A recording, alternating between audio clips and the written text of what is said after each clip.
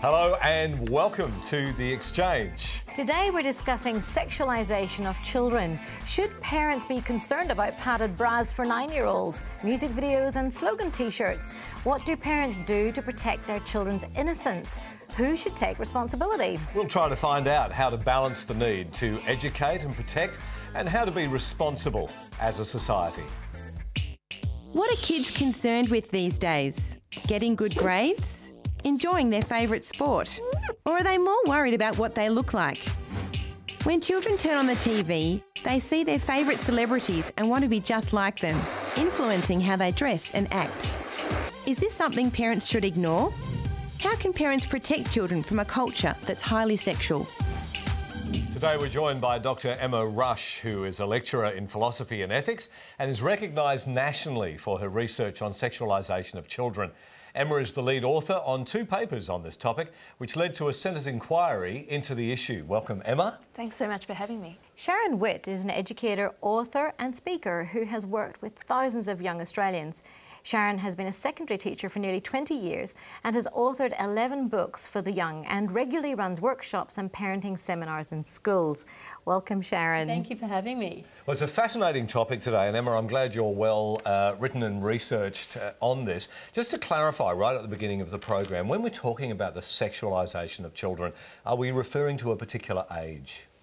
Oh, no, we can refer right down to babies, actually. So in terms of wow, that is culture, incredible. That's new information for me. Yeah, it's kind of shocking. So a couple of years ago, Cotton On produced little jumpsuits for babies that said things like, "I'm a tits man," and you know, my parents just wanted a good night out, that kind of thing, which is just really inappropriate. It's a little grating, isn't it? It's really inappropriate. They actually also you can also buy sort of high-heeled booties for babies. Yeah. Same kind of thing. Quite incredible. If you have a look at the screens right now, actually, you'll see some of the things that you're talking about there. Referring to. Right. So there's there's little kids there that you know, look more like teenagers and not exactly building sandcastles and eating ice creams, are they? Right. So adolescence starts very young. The concerns with things that we used to think were adolescent preoccupations, like how one looks and fitting a certain image, begin very, very young these days. So the problem always existed, Sharon? Look, I don't remember it being quite so in your face when I was growing up, and certainly when I was in high school. I think especially our young people today are just bombarded with sexualised images on a daily basis. You know, you just mentioned before some of the clothing for young children. In fact, there's been other stores that have actually promoted pornography on their mugs, on their back-to-school pencil cases, you name it. Pornography is in our children's faces these days, and you know, a wonderful person, Melinda Tancard-Rice, says the standard you walk by is the standard that's set. And I think as parents, you know, we really owe it to our children to stand up and to say enough is enough. And is it more directed towards boys or girls? Is it one gender that it's more directed towards? It's more directed towards girls, but boys also are affected by it. So. And it is kind of gendered as well. So with girls, it's more about how you look, but with boys, it's often a bit more aggression focused. Yeah. And I think it's also good to add that, you know, whilst it is directed mainly at girls, it's the boys that it affects as well, because if they're seeing this, you know, these sexualised images of what a young girl should look like and how she should act and dress, that's what they're expecting. And so they're really being affected by these images that they're seeing. So when they're young adolescents and they've, you know, all they see is this pornography, and they see the music video clips with people prancing around in next to nothing, and then they get girlfriends and think, well, okay, how are you supposed to dress? How are you supposed to act? This is the standard that they're used to seeing. Yeah, and I mean, some of these images that we've just seen, you know, they're so provocative. These are 10-year-old kids. Well, what we just saw there was a 15-year-old, so mid-teens. You think we've got a 15-year-old daughter, and I would not want to see her looking like that or dressed like that. Definitely not. Absolutely. A classic example is Miley Cyrus. I remember my daughter who loved Hannah Montana when she was sort of 10, 11. It's my daughter. And then the next thing, you know, Miley Cyrus becomes a pole dancing, wearing next to nothing, you know, and has changed her image completely. And so a lot of the role models that our young children are looking at are changing their images, and, you know, it leaves them with mixed messages. Yeah, I'm interested in that though, because just talking to our own daughters about that, they grew up with Hannah Montana, loved that whole thing, you know, the whole Disney thing and everything. But now Miley's turned in that way, they actually don't want to listen to her anymore. In fact, they, you know, it comes on the radio and they kind of roll their eyes and go, what a disappointment that she's... So it can also work, you know, in their favour, I think, you know, when they see a bad role model. Emma? Right. So my daughter's the same now. Miley Cyrus has dropped her standards. Yes. So, you know, that's good. It's good that kids are able to make those judgments sometimes. Is this something that's limited to the Western world? Is this more of a problem in our culture, you say, than other nations? All cultures are different. I think the reason that it's sort of starting now in the West is there's kind of threefold. One is that they discovered back in the 1980s that products that children were exposed to as children, they tended to buy into adult life. So some products like bras and cosmetics and stuff are now being sold in baby versions to children to keep them purchasing through the age cycle, which is an issue. But they're also kind of, with the internet, there's much less separation between childhood culture and adult culture. So everything is just a click of a button away. Yep. And so that, I think, children are much less insulated from the broader culture than they were once. And the other thing, which is kind of attached to that, to the extent that pornography is now much more available, what there is there is apparently much less, sort of much more aggressive and nasty than it was, say, 30 or 40 years ago, and that's to do with desensitisation of the adult consumer, apparently. And so it's really a very different complex of stuff that children are being exposed to now than they were 20 years ago. There's no doubt that it's different. And there's that really awkward, if your child is, we have girls, and if they're big enough to fit into adult clothes, but yet not, you know, it's not what you want for them, or they even want, it's so hard to find something that is actually appropriate. And the marketing, as you say, is aggressive. Right. Yeah. That whole rise of the kids getting older, younger.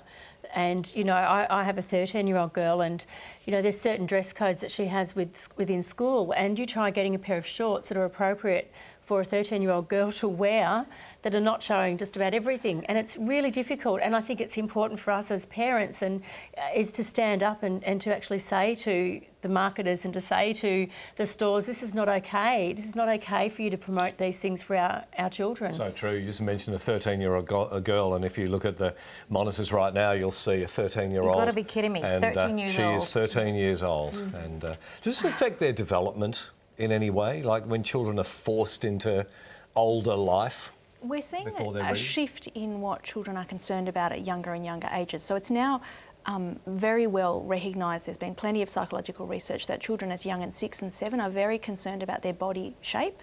And so they all want to be thin and muscular, both boys and girls. And that's very young. Girls are talking about their thighs from no size. It's so sad. That's so sad. And you're saying that boys, it's equal? The boys as well are concerned about more. They want to be more muscular, but of course you can't be muscular as a boy until you've hit adolescence. It's completely unrealistic. So I had a grade 6 teacher saying to me, when she talked about sexualisation to her class before coming to talk to me, the boys said, "Oh, miss, it affects us too." One of them said, "I want to be buff."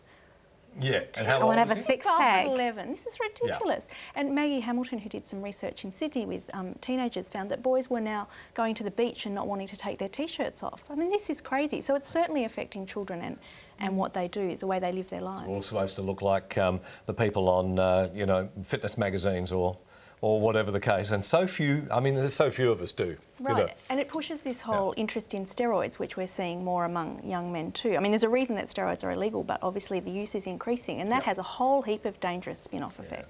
Is it getting worse? I think it's becoming more kind of embedded in society. So if you think about a child who grew up 20 years ago, they might have hit this kind of thing in their teenage years. Now they hit it at age 6 or 7. So the way they're entering their teenage years, there's already a foundation there for a whole lot of anxiety that wasn't there in the past. So in a sense, there's very little space now for children to just be themselves and be comfortable being themselves. There's a sense that the eyes of the world are on them very early. Yeah. Such a shame, isn't it? Like, I remember as a child, you were allowed to be a child, and things I didn't know about till I was 16 or 17 or 18, and yet kids today Oh, as young as 8. I mean, they're doing sex education in schools at 8 years old. It's really sad. It's almost like our children's childhood has been cut by a few years. You know, definitely. The things that they're going through in grade 3 and grade 4 are things that, like you said, you know, we would go through in year 8 and year 9 and later in high school, and they're worried about boyfriends and girlfriends and how do I look and once again, you know, their body shape as it changes.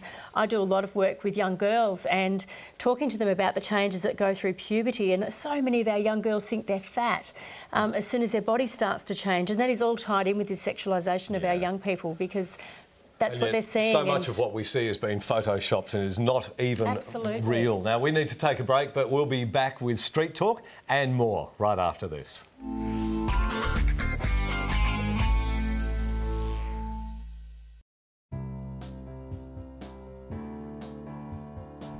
How do you think children can be protected from a culture that is highly sexual? I think it's really up to the parents to make sure that they are safe and secure. I think it's difficult these days because it's everywhere. I think by training and teaching them the right thing. It's quite hard to say, really. Like in the UK, sex education stuff starts really young, but whether that's the best way to go about it, I'm not sure, just because it's exposing them to a lot more at a young age. There are elements of dangerous sexuality in the community. It goes back to values. There's probably a lot of ways, like I suppose more strict monitoring on gaming and also on the internet. We can add our voice to it and watch what they read and see and discuss it with them, I think. I suppose it's just up to parents to decide what's appropriate for their child and to keep a really close eye on what's going on in their child's world. Who do you think's responsible ultimately? There's a lot of advertising that doesn't help anything. I think the internet plays a big part. There's a lot of access to any sort of information on the internet, so... Their parents. Yeah. Probably parents of children, and also schools and places like the media obviously has a major part to play, but I think it really needs to come from families and from those open conversations that families can have. Oh, well, as a society we're all responsible, but parents are responsible for helping their children walk that path through the world that we live in, I suppose. Parents, definitely parents first. I don't think it should have to lie with the parents, but I think, you know, without a huge change in culture and community, that's the only way to control it. Parents, definitely. Family. Yeah. Welcome back. We're discussing sexualisation of children with Dr. Emma Rush and Teen Talk International's Sharon Witt. And Sandra, our Street Talk reporter, joins us now. Hi, Sandra. Hi, how you going? Sandra. There was some interesting feedback there from people out on the streets. What really stood out to you in those statements? I think one thing particularly, and that's whose responsibility it lies upon, and that seems to be parents and family. And while I kind of agree with that, I kind of wonder and would like to question both of you, is it solely parents' responsibility, or do we have a larger responsibility to try and change corporates, media, all sorts of things that influence it? Absolutely.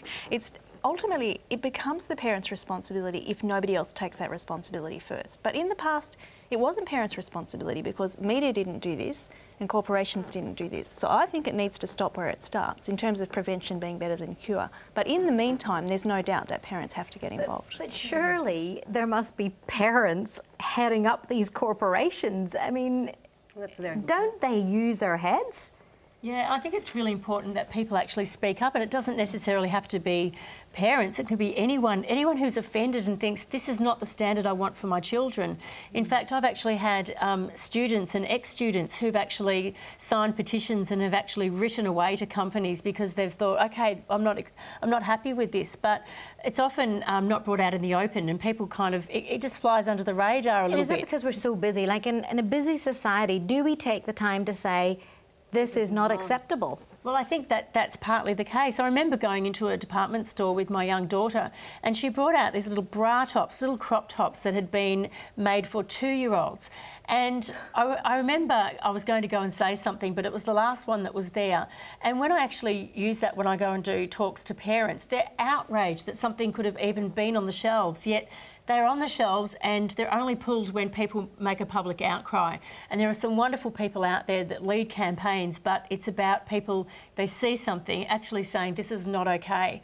I was in McDonald's recently, and there was a very scantily clad Beyonce video clip being played at 10 o'clock in the morning on the screen for everyone to see, and there was parents with their children having their morning breakfast. And I thought, is there anyone else here noticing that there's pornography right in front of our children's faces? So are parents noticing? Well, that's the thing. No one around me even had a second glance. I think that's the problem. Yeah. You might be busy, but the point is you can't complain about everything. So when it's everywhere, like, people just run out of energy. And it really, I think, comes back to what you were saying earlier about there being a change in culture around it, a change in awareness and culture about what it is to have a healthy environment for a child.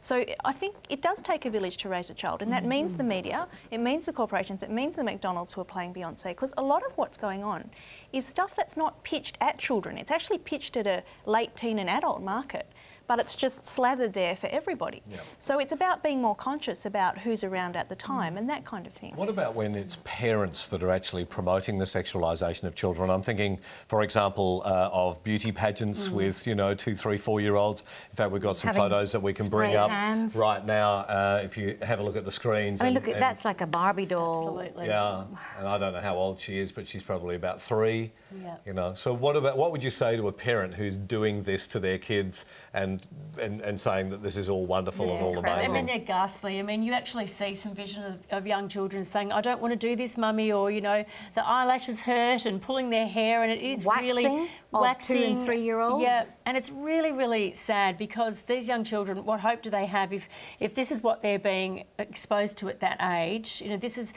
lets them know that their currency is their body. It's, you know, their currency is their body image, how they look. And we want to raise our young girls to understand that their inherent self-worth is in the things that they are great at, their gifts and their talents and their ability to be a great friend. Sense of humour. Absolutely, not in how they look and how they act. But ultimately, to lead the change in this, it does require parents, society to be outraged. Yeah, absolutely. And to speak up. And are our voices heard, Emma?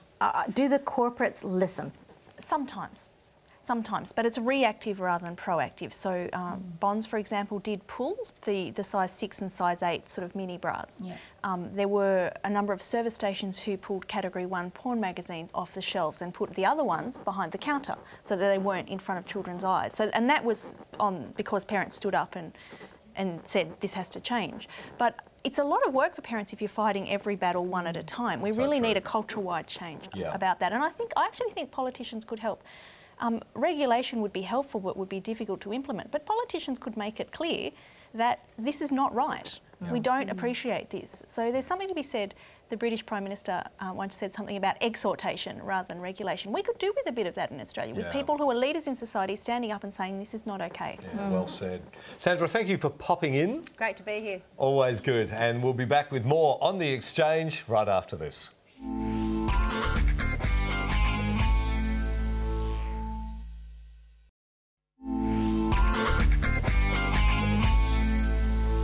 Welcome back. We're chatting with Dr. Emma Rush and Sharon Witt about the sexualisation of children. Just before the break, Emma, you mentioned that you'd written a paper. You talked about influencing government. Now, you wrote a paper that actually forced a Senate inquiry, I believe. Tell us a little bit about that. Well, ultimately it prompted a Senate inquiry because there was so much public discussion about the issues. And the Senate inquiry, was open, took many, many submissions, and in the end recommended a number of things. One was that the Advertising Standards Board had to be tougher on billboards because parents can't prevent their children seeing billboards. And I think there has been some improvement there, although I think more could still be done. it recommended more research into the issue. So it said to the National Health and Medical Research Council, we want a longitudinal study into the impacts of premature sexualisation on children. That actually died because the National Health and Medical Research Council said we can't do that kind of research. It's actually very difficult because there are so many influences that it's difficult to measure. It's very hard to know what's causing what. So I actually think there's enough research around now that we've got the basis to act more strongly on it. There were also some recommendations to the state governments to consider comprehensive sex and relationships education. I don't know where that's up to, but I know that's a very complex issue about when you raise that in schools, and of course the school community has to be happy with it. It has to be very, very sensitively done. And then there was another recommendation generally to the advertising industry and the regulators to say, tidy up your game, and we're going to review in 18 months' time. The review never happened. What a shame. And did they tidy up their game in the meantime? Minimally. So I think they've kind of done enough to say we did something, but really not enough that your average child or parent would notice a difference. And of course what we need is to notice a difference. Yeah. So that was very disappointing. So maybe a groundswell needs to happen all over again now to say, hey, come on, you promised, now we need to see this delivered. The review needs to happen because what the review would find is that industry has done the minimum and government actually needs to step in more strongly. Yeah, and I think, that's the issue. As parents, you feel totally overwhelmed by all of this. What would your recommendation be? Sharon, what would your recommendation be to parents who are feeling, where do we start with all of this? Yeah, absolutely, and I've had parents say to me, how do you go back? How do you go backwards if, and I think the important thing is to make sure our young people are resourced as far as helping them to and invest time in things that don't focus on how they look. And so make sure that, they're invested in some great activities, but also limit and be careful about what they watch and what they see and the movies they kind of watch. Because I know that there are many parents now that just sort of say, oh, well, it doesn't really matter, and there are young people watching more and more things that are explicit that we probably wouldn't have viewed when we were teenagers. So I think it's up to us as parents to set the boundaries and not be afraid to reinforce those boundaries. We only have them as children for such a short time. I think it's important for us to be very careful and mindful of what we expose them to. Where would you say that as a mother of girls, where is that age that you would say when they're moving into womanhood, where they want things a little bit more feminine, a little bit more, what age would that be? Are we talking 15, 16? Because certainly 12, 13 is far too young to, to be starting on some of those. But when they're starting to move in, what age would you say? Yeah, well, I teach teenagers, so I have students in those first few years of high school, and certainly I'm finding many of them coming into high school already far more down the track than I would have expected them to be, because if they've got older siblings too, they're exposed to a lot earlier. But I'd be thinking sort of range 15, 16 is when you want to sort of allow them to be exposed, I guess, to a little bit more. But we want to try and keep them as young as we can for as long as possible. And I think, it's important to make sure that they've got resources that are available to keep them a bit more younger and, I guess, naive in a way, if you can. Try and halt that. Well, and I think it's important to think about it, not just in terms of keeping them younger, but in terms of actually allowing them to engage with all those other aspects of life to lay a good sort of foundation for their adulthood, rather than getting too focused on this traditional teenage stuff too young, because they miss out on other opportunities. So when we think keeping them young, it's actually less about limiting them than allowing them to expand through the full range of kind of human development, because these are really precious developmental years. Yeah. Someone mentioned earlier it takes a village to raise a child, and I certainly agree with that. What is the role, if you like, of role models, say, young girls in their early to mid-20s that do dress appropriately and present appropriately? How powerful a role model for young girls or young boys? I think that can be very, very powerful. So I am involved with a dance school in my local area, which is just fantastic. Like, the girls, they're so wonderful. They so look after the younger girls. The young ones look after the big ones. And they're, dancing I think is often considered could be a bit problematic because of the costumes and stuff. But I think if it's done well, it's fantastic for girls. And that's really great because it is that cross-age thing, which we don't get much. Kids seem to be quite kind of cloistered in age groups, and that's actually quite unhelpful, because we all benefit, I think, from a role model, especially at those younger ages. And your mum, she's a bit too far away. You need somebody closer to your own age. Yeah. Very good. A couple of things just in closing. First of all, if someone wants to complain, where do they complain? They go to the Advertising Standards Bureau, or they can go to ACMA, which is the Australian Communications and Media Authority. Okay. And if you go to ACMA, then there'll be a web page where it'll direct you to the right place to complain. We'll put all those on our fact sheet as well. Yeah. And Sharon, you got some books. In fact, quite a lot of books. Yes, I particularly have written a couple of books called Girl Wise, which are out in the Australian market and the UK, and they're actually aimed at young girls from age 6 to 12. So encouraging them to be themselves, finding out their gifts and talents, things that they love to do for themselves, how to be a good friend, how to make friendships, and they're really trying to help, I guess, combat some of those things that we talked about. We'll link to those on our fact sheet as Fantastic. well. Emma and Sharon, thank you so much for your time. You. Thank you for watching. Please go to our website for a fact sheet as well as more information about our show, and I hope you can join us next time. Bye for now.